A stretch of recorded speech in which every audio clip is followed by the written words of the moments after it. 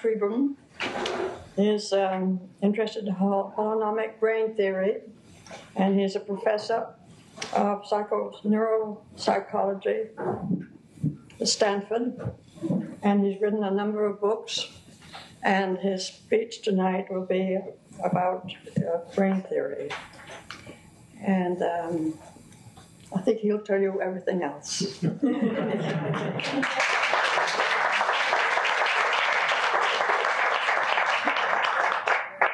I'm writing a book, and this is an endeavor to try to tell you some of the highlights of the book in half an hour, which is, of course, almost impossible, but also you're spared the drudgery of all of the things that go into a book that you can skip over if you've got the book, but, you know, if somebody starts telling you about it, you'd have to listen, so it's just as well.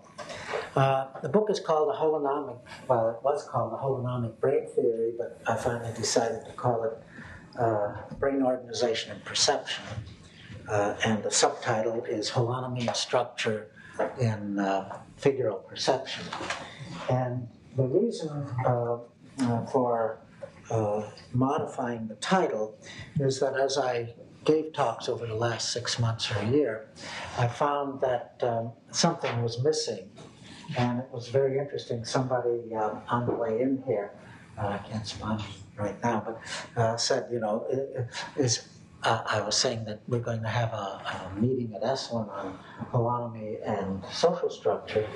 And he said, well, is holograph or holograms, you know, everywhere? Is that it? There's nothing, everything's a hologram. I said, no, heavens no.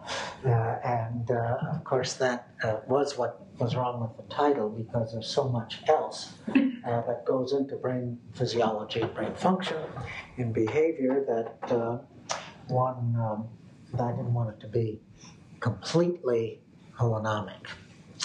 But nobody is that interested in all the rest of the stuff. You know, the hologram is really the big breakthrough that was made in the early 60s into it was sort of a window on another way of looking at things. And at not only looking at things, but when you look through the window, you see an order in the universe that's different from our ordinary experience. That doesn't mean we don't experience the other world. When we're listening to music, we sort of get the feel that something is wrong, you know, the beat isn't quite right, and so on and so forth. So obviously we already are aware of what's going to come, and all of that fits into this order in the universe where time and space become folded. So that is the new thing, and that's what I will be talking about tonight. But it's now 1988, not 1964, when I first talked about these things. And things have happened since then, not really happened, but they've happened to me. I've read and I've discovered things that other people knew, but I didn't. And so tonight I'm going to talk a little more historically about the developments and where the book has gone and where the whole set of ideas has gone, because it has gone a little further than what we had in the 60s and 70s. In my own work in on brain, I also have taken this viewpoint that both the spectral domain, so-called holographic domain, because that's what a hologram is these spots here that have different values, and so the silver grains are just a bunch of spots that on a holographic film, that this spectral domain is in fact a real phenomenon. It is not just a way of looking at the world. It has an existence, and that, of course, can be challenged. And most I mean, one place that many people in science, and I don't agree, this is one of the major issues where we disagree. Everybody will admit that you can look at psychophysical and physiological and physical phenomena either through the spectral way or through space-time, and that they're related by the Fourier transform, but they won't agree that the spectral domain is necessarily there. It's just a way of looking at it, and what is there is just, it's just there. And we have ways of looking at what is there. Now, with that then, we were able to either have these receptive field center, excitatory receptive field centers merge, or they would be spread very far apart. Now, when the receptive field centers merge, they act as, the whole thing acts sort of all together.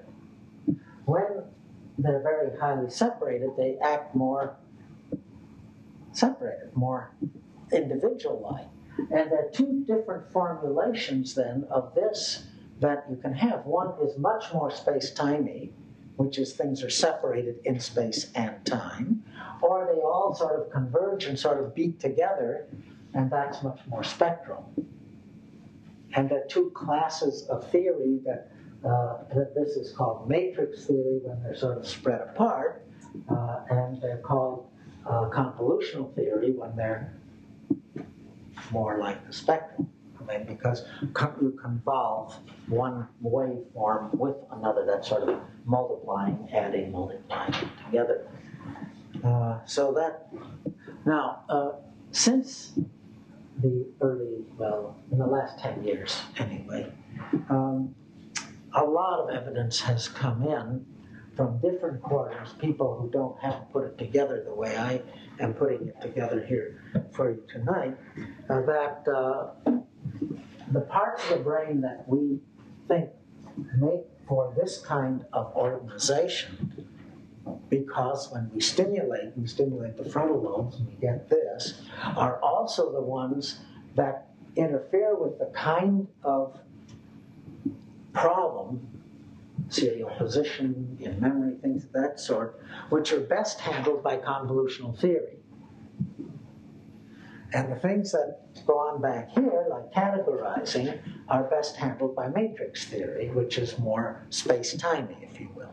So if you don't agree that this can be pushed all the way to the limit necessarily, although I think that happens occasionally, or all the way to the limit out here where that happens more often when we get very space-timey and, don't appreciate any of the nuances that go on around us and just cut everything up, as we very often do in logic and in science, then you can push these things practically to the limit. But ordinarily, we live in a Hilbert space-like order, and sometimes we go more toward this and sometimes more to that, depending on our own internal operations, our memory traces, whatever is jogging us at the moment, or the environment.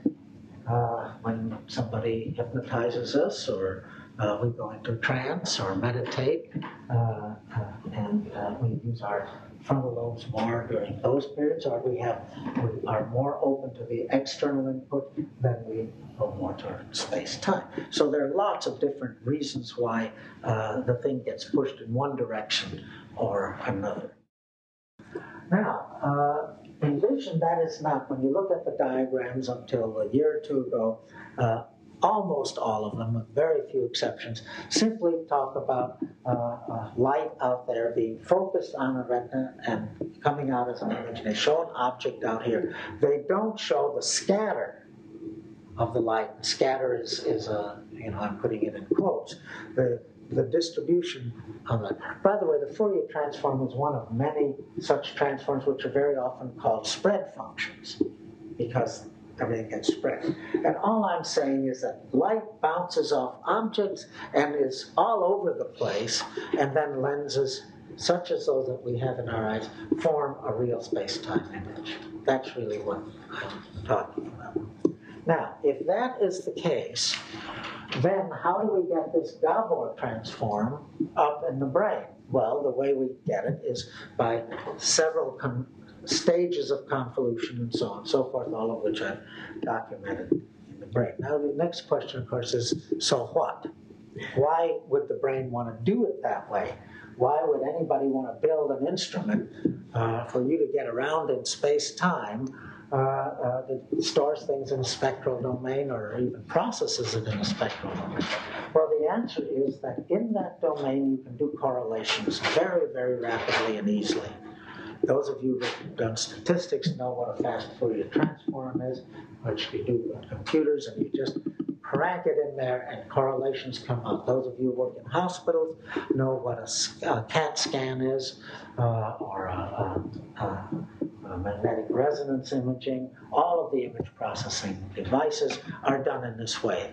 You put a beam through the skull, and it comes out with certain numbers, and another one, different directions. You just add them all together. You first convert them into the spectral domain, into the Fourier domain, and then add them all together, convolve them essentially, or multiply, whatever. It's a sort of a funny mixture between the two. And then do the inverse transform, you've got a beautiful three-dimensional image. So that's why. So for perception, this is an ideal way to process things. But you've got to go doing the transform, the inverse transform, the inverse transform. And the inverse transform is done through movement. As you move around, you do the inverse transform. That's how you get object perception going. And maybe if I have a question about, I'll give you a demonstration of how that works. But I want to get on now to just accepting that much of the philosophy that, in fact, this spectral domain is a very real domain, and that we are dealing with something that is very useful also. That is what I just said a moment ago. You take out a little piece of brain, and some mental faculties go away. You take out other pieces of brain, other faculties go. There's some kind of relationship between the organization of brain and the organization, brain and body and senses and all, and the organization of our mental processes. Now, if that is the case, then we have to look at another theory which says that really the way our mental processes are organized is the way the brain is organized. This is called identity theory. And identity theory simply says these two things are really the same thing, and the way it has emerged in the 20th century, essentially, identity theory says that mind and brain are the same thing, we just talk about them differently. We have mind talk and brain talk. Well, I turned that around 1970 or thereabouts and said, okay, that is certainly one way of looking at it, but you still have a problem then, and that is mind talk and brain talk about what? So you got to have another language that tells you what it is that you're talking about with mind talk and brain talk, and this can go on indefinitely. And so I suggested we turn the whole thing around and talk not in terms of these are two different ways of talking about something, but that they are different ways that something becomes real. In other words, we have a real brain and a real mind, as it were, and these are instantiations, these are realizations of a process. So you say, what is he talking about? Well, think of yourself. You really love Beethoven, and you want to get a really good recording of Beethoven's Ninth, and you want to hear it. Well, you just find out that a choral is coming in and so on, and they're going to give a performance at Davies Hall. So that's one way you can appreciate. Another one is you can get a tape. Another way is to get a record. Still another is a disc, compact disc. There are all these various ways, or if you're a musician, you might, and if you're a conductor, you might even get the score, right? Now, all of those are realizations of something, aren't they? Of the symphony. If you know how to read music, if you know how to do these things, you can recognize all of this as the Beethoven Symphony. What is the Beethoven Symphony then? See, it's realized in all of these ways. Another example, in a computer. I use a computer as a word processor. I talk English to my typewriter. It talks, scripts it, or some other word processing, Word Perfect or whatever, word processing system down to the operating system and back to the assembler and then back to make little switches go click, click, click, click, click, click, click all over the computer. And then somehow it all comes back out again and prints it out in English. What is it that happens from English down to binary, which is the language that the computer talks, and back out to English? A set of transformations. But what is it that stays the same across all those transformations? Same thing as in Beethoven says. Something stays the same across all those realizations of something. And of course that something, we have to put a name on it because we're human, so we call it information, the form within, or the structure of the music. I don't know. I don't really care what you call it. I call it informational structure just to give it a name, but you see that how similar this is now to, because you can't really touch it until it is realized, how similar this is to Plato's ideals.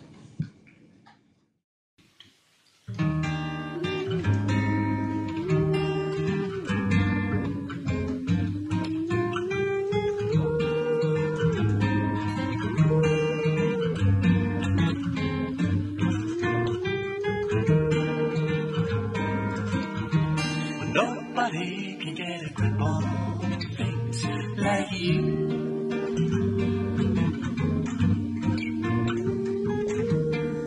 So beautiful things like you about